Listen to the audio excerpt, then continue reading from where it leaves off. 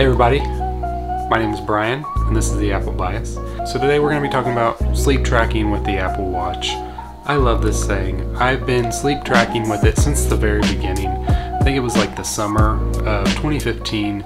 There was an app started coming out that was all about sleep tracking. So ever since then, I've been sleeping in my watch.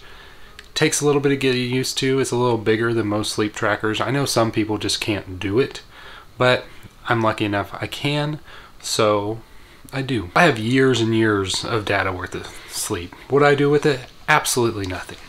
But it's still nice to look at. I can usually look at it and say, well, yeah, I feel like junk today because I got 4 hours of sleep. It's there if I ever need it, or if a doctor ever needs it, I can go back and look at it. So this last fall, with watchOS 7, Apple finally gave us sleep tracking built into the watch.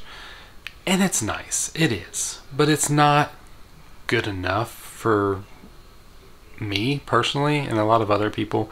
So the third-party apps are still like doing pretty well, and I think they're the way to go if you're interested in sleep tracking at all. Apple just didn't want to approach it too deeply. I heard on a podcast that they came out and said that, you know, there's a lot of stress in our day-to-day lives that can cause issues with sleeping. And people can like really focus on their sleep, making sure they get enough sleep and all that stuff. And if they don't, it stresses them out, and then stress can lead to bad sleep. So it's just this vicious cycle. Now, I don't personally stress about how many hours of sleep I get. I try to get a good amount, but some days I might get 4, some days I might get 7.5 is usually kind of like my goal, or at least 7. And other days, you know, I'm somewhere in between. But it's okay. It doesn't stress me out. I just keep going throughout the day, and I try to do better the next night. That all being said, Apple did get some stuff right. I love the way they set a little wind down to try to prepare you. Okay, it's almost time to get to sleep, because you set your sleep goal and then you set the time that you want to go to sleep, and together they can kind of just, you know, hey, it's time to start winding down. And during that process, it will also like notify you, hey, your watch battery, if it's lower than 30%, you'll get like a nice notification. You might want to throw this on the charger so it can make sure it lasts throughout the night. And same thing in the morning when you wake up, you get like a little detail of not really how you slept, but I believe at the bottom it tells you how many hours you slept, but it also tells you like the weather outside and then also your battery life. And it says good morning to you every morning. So that's all good. Like, I don't mind all that, but I feel like they took it a little too far. And what I mean by that is when you're in sleep tracking mode, sleep mode, whatever you want to call it, so they turn the screen off. That's great. Love that. But what they've done is they basically implemented screen time for your Apple Watch during sleep mode. So what that means is if you want to use your watch when you're in sleep mode, you have to scroll the crown up. It's kind of like water lock for your watch as well. So you have to scroll the crown up just to get into the watch, which is really annoying for me. And anytime that screen turns back off, you got to redo that process.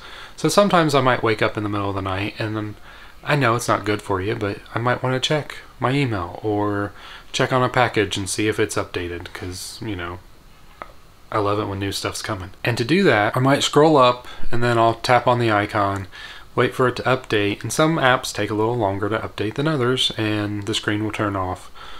And then I have to scroll up again, get back into, you know, the app usually stays open, but you've got to go through that scroll up process, and it's annoying. If you want to do anything on your watch when it's in sleep mode, it's a pain in the butt. So yeah, so I don't use it. I just can't stand it. Instead of using Apple sleep tracking, I use shortcuts. So I did a video before on shortcuts and how I used it to change my watch face. If you didn't know, in watchOS 7 you can actually use shortcuts to change your watch face based on time of day or even location, and it's amazing. Like, it added so much more power to the watch. But I also use it for sleep tracking. So how I do it is I do have a third-party app on my watch. I use Sleep++, but every day at about 11:30 I automatically have it change my watch face to my sleep watch face, and then also enable theater mode. If you didn't know what theater mode is, it was released a few years back, and it's great. I love it. I've been using it for sleep tracking ever since it was released, and I can't say enough good things about it for sleep tracking. You can also use it in a theater if you can ever get back into one, if they ever open back up, but you can at least use it for sleep tracking for now. So what it does is when you enable theater mode, you can still tap on the screen to go full brightness, or you can scroll up the crown, and when you scroll up the crown, it takes the brightness level by level, and as soon as you get to a level you want, you can start interacting, and it stays at that level. So it doesn't get to the full brightness, which is great at night.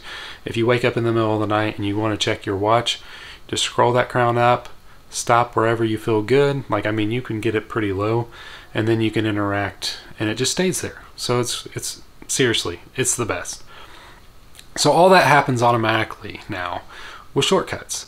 And then same thing, when I usually wake up, I'll automatically have the theater mode turn off, and then the same with my watch face changes.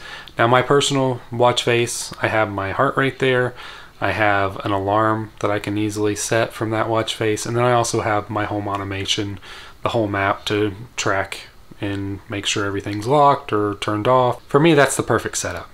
And it is so much better because I have that Sleep Plus Plus app in the background tracking my sleep.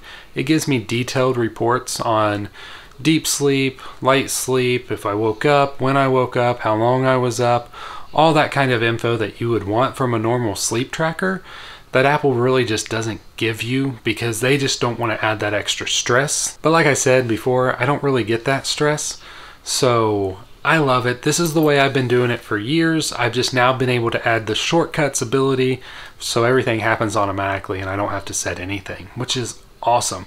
Sleep Plus Plus sends me the notifications in the morning on how I've slept, and you can also set sleep reminders if you want those notifications to come through too.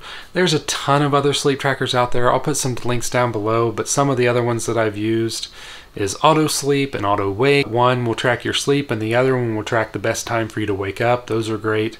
There's the Pillow app, NapBot I've used in the past as well. All of them are great. They all work about the same. I mean, I'm sure there's a few minutes off and on that they do stuff a little bit different. Sleep Plus Plus has just been my favorite for so long. It's made by the same developer as the Widgetsmith, so the guy knows what he's doing. I highly recommend this method. If Apple's sleep tracking just isn't enough for you, try it out. See what you think. So I hope you guys have liked this video.